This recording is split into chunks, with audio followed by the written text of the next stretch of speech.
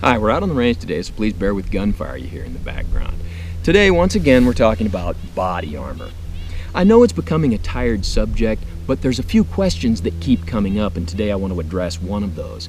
And that is the question of, if you're wearing body armor and you get shot and the body armor stops the bullet, how much damage are you still going to incur? Now that's a good question. Testing it, however, can be difficult. Obviously, it would be irresponsible to put the body armor on somebody and then shoot them. And for as fun as it would be to go down to the petting zoo and put the body armor on a goat and then shoot him, yeah, we're not going to do that either. So what we are going to do is put the body armor on the meat target.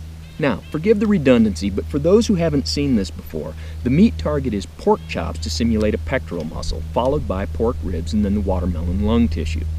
When we're testing penetration and that kind of thing, we'll put more ribs on the back, but for today, since the body armor is going to stop the bullet, we're just going to use the front of the meat target. So let's put the body armor on the meat target and shoot it and see what happens. Now this piece of body armor does not have a rating on it like 3A, but it does have a list of calibers it's supposed to be able to stop, one of which is 9mm. So we'll shoot with our Beretta 92FS, and I've got it loaded with Remington green and white box 9x19 115 grain full metal jacket. And we'll shoot from 7 yards. Well, our body armor stopped all 3 bullets, and although our pork chop pectoral is chewed up a little bit, none of the ribs are broken, and the watermelon is not damaged at all. So let's wrap this up again, and I'll try a larger caliber handgun. Now we'll try our Glock Model 22 in caliber 40 Smith & Wesson, and it's loaded with Remington green and white box 180 grain full metal jacket.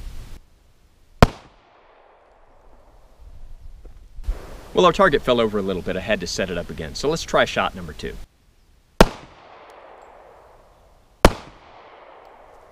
Again, the body armor stopped all 3 bullets, but this time there's a significant increase in damage. Our pork chop pectoral is chewed up a lot, and now one of our ribs is broken. But again, no damage to the watermelon. Now let's try a more powerful handgun. Now let's get serious. This is a Glock Model 20 in caliber 10mm auto, and I've got it loaded with Federal Premium 180 grain jacket at hollow points. Now let's see how much damage you would incur.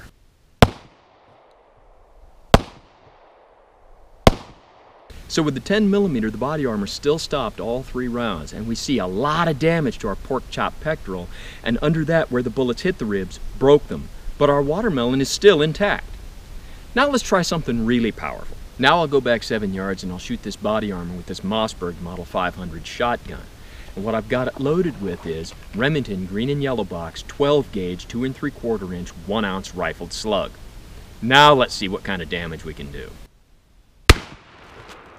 Well, the slug went through the body armor, went through the ribs, where it hit a rib, broke it, and that slug was actually stopped by the T-shirt on the back of the target. Let me show you a close-up of it. And there you can see that slug is mushroomed out flat. So I'll set this up again with a different type of body armor and see if I can get it to stop the slug. And now we'll try the 7-yard slug drill again, but with some different body armor. Well, there's your ribs, and a couple of them are broken. And there's your watermelon lung tissue. Now, I'm not a doctor, I don't even play one on TV, but I think I can safely pronounce this patient dead. However, would it interest you to know that this body armor stopped that slug cold? Let me show you a close-up of it. And there's the 12 gauge slug after hitting that body armor. So what can we take away from all of this? Well, several things. First, if you get shot with something powerful enough like the 12 gauge slug, it doesn't really matter that the body armor stopped the projectile. It looks like you'd have been most likely dead anyway. The only plus from that scenario was your body armor saved the guy behind you. But when you come down to the level of handgun calibers that the body armor was really intended to protect you against, with calibers like the 40 and the 10mm, we saw a lot of damage to that pork chop pectoral and broken ribs. I mean, if you got shot, you would be a casualty. You would be wounded. But I think we can agree that the damage to our meat target with the body armor on was less than it would have been with the body armor off. So it looks like body armor is a good idea. However, there's downsides to body armor. Let me give you a couple of examples. One of my crew did 2 tours in the Middle East, during which he had to, of course, carry a lot of heavy equipment, part of that being heavy body armor. And that was a significant contributing factor to the disc compression injuries that he had in his spine that he had to have surgery for later.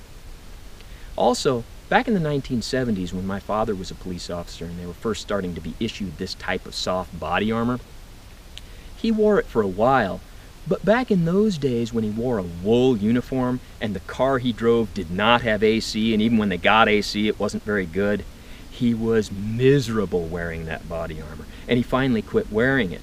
And what he said was, and I'll try to get the quote right, "Yeah, if somebody shoots me I may die, but at least I'll die all at once. When I wear that body armor I die a little every day." And that was something that occurred to me when I was in the Persian Gulf wearing heavy body armor. So body armor has its pluses, but it seems to have its minuses too. But again, I think we can agree that the damage to our meat target was less with the body armor on. So is body armor worth wearing? You be the judge.